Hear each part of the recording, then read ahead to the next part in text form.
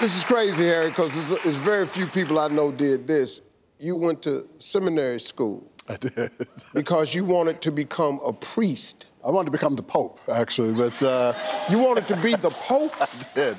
I wanted to be the first black Pope when I was about 9 years old.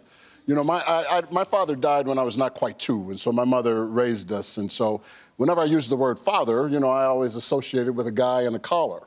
And so I figured that since I was able to do so well in that system, that I wanted to be that for other children and to become a priest. And if I were going to spend the time to do that, I may as well go all the way and become the pontiff. You was going to be the Pope. I wanted to.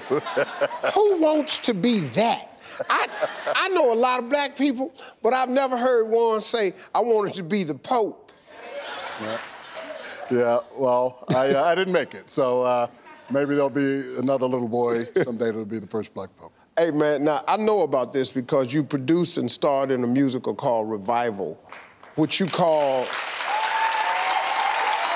Now, he calls this the hippest gospel experience. Were you inspired by Hamilton at all in this? You know, I haven't seen Hamilton, but I've been working on this with my partner, Dr. Holly Carter, for the last 6 years. This is a gospel musical on the life and the message of Jesus Christ. And we use gospel music like you grew up listening to.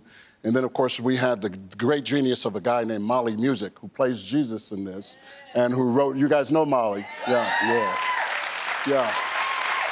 Well, Molly, to me, is like a black John Lennon. This guy can do anything. He does a tremendous job acting, but this is the straight-up scripture using some of the greatest sacred music ever written, which is black gospel and spiritual music. And so Holly and I are trying to create a new genre, which we're calling black faith entertainment, which is strictly designed to go and win souls to the kingdom, but also give people a good time looking at this culture on display.